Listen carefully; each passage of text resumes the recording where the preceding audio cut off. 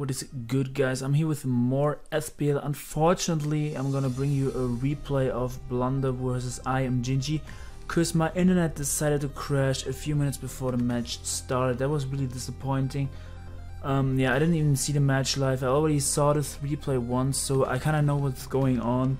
We will just get right into the match. Blunder's team is like up 3-0 versus the Wolfpack. I think Gingy is on the Wolfpack if I'm not mistaken. So yeah, Gingy's on the Wolfpack for sure. And Gingy decides to bring a team which looks like anti-stall, so maybe he predicted Blunder to bring stall because he has a Lele and a Hooper, which could be like one of those could be Z moves. But yeah, we will just get right into the match as Coco brings a Blunder brings a Keldeo in 2017, which is pretty interesting. Okay, Blunder leads up with Ferrothorn as Gingy leads up with Rotom, and Blunder dodges a Will-Wisp turn 1. Gets knocked off the lefties from the Rotom, which is a pretty cool set. I like knock off Ferrothorn to beat opposing Ferrothorn. Gingy hits the second Wisp, Blunder gets up rocks. And at this point I wasn't sure if Blunder was a double hazard Ferrothorn, but it turns out he knocks off again here, predicting the Mantine, I think, yeah. And he gets rid of the lefties on the Ferrothorn on Gingy's side, and I think Blunder goes for a spike here. Yeah, it turns out he's double hazard Ferrothorn. I didn't know that at the beginning. Gingy just gets up rocks, and I think Blunder knocks off here, predicting Gingy to switch out, but he just stays in for some reason. I get Blunder's play, it makes sense. Gingy just goes for Leech Seed there, and I think Blunder just gets up a second spike here because he's like, yeah, if you're letting me get up hazards, yeah, okay, I'm getting up hazards. As Gingy reveals the knockoff, so they're both running knockoff Ferrothorn, which is like, I like that set a lot. As Blunder says, we are both amazing, I gotta say this. He goes hard Landorus here, gets knocked off, but he's Z-move Landorus, so he doesn't lose an item. And Gingy goes hard Lele here, predicting him to SD, or yeah, I think he predicted him to SD, which is pretty nice. And here this play is pretty interesting. Blunder switches out, saving his Landorus, and he goes Pharaoh, sacks the Pharaoh off, and he says in the chat that he had clicked Greninja, but he was like too scared and he cancelled the play.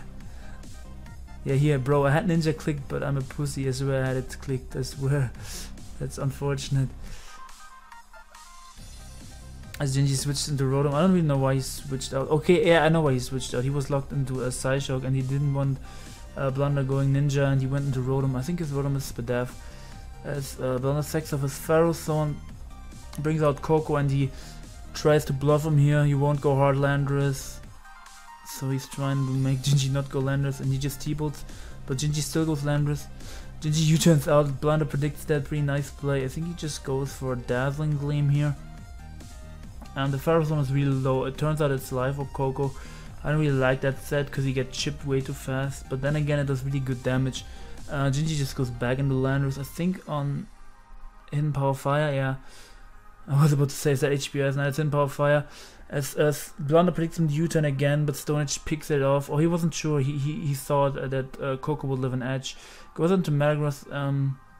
I assume this is like he's just gonna go for a mash. Okay, he goes for Thunder Punch. Wait, what? That was so risky. There was a Landorus out and he went for Thunder Punch. I guess Blunder's a god. He predicted him to either go Rotom or Mantine or Sack Pharaoh. As Gingy bluffs Scarf Hooper, and he's not Scarf Hooper, and Blunder just kills him with Mash. I don't really understand this play from Gingy's part, and I feel like Gingy was like, yeah, he was trying to bluff the Scarf, but I don't really think Scarf Hooper is a good set, so there was no way Blunder would fall for that. And I also think Blunder couldn't afford, like, I guess Blunder couldn't afford to switch out because it could be like Z-Snatch or Z-Trick. I think he said he was Z-Trick. I think Z-Snatch gives you a speed boost. I don't remember what Z-Trick does though. Okay, so Blunder picks off the Hooper with the Mega Mesh, and Gingy brings in a Landorus next. Is he like Scarf Lando? Blunder goes hard Keldeo on an Earthquake. That does a ton, so this is probably Scarf Keldeo. Blunder doubles out, predicting the Mantine, I assume. Gets the Mantine. Pretty nice play on Blunder's side, and like Gingy is like put in a bad position now, and he can go for Continental Crush here or Stone Edge.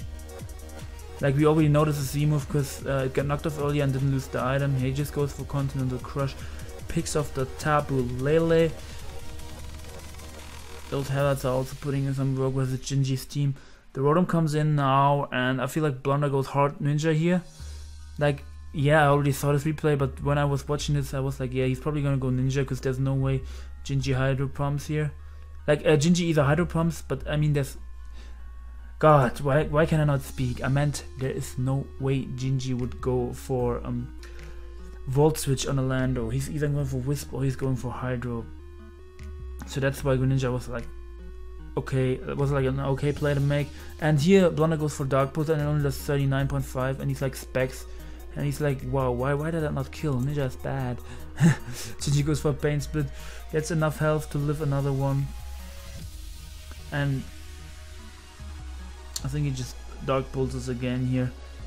This is pretty funny. The Dark Pulse actually does like more to it almost does the same to Mantine than it does to Rotom, because it's like Death Rotom and probably like more 5th Death Mantine.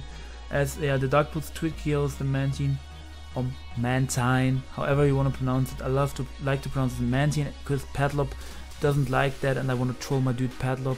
So yeah, it's Specs Ninja. He gets his Ash, he gets his Battle Bond, switches out on the Scarf Landorus that just goes for Earthquake. And he's just locked into Earthquake. He's the Blunder, just in a really good position.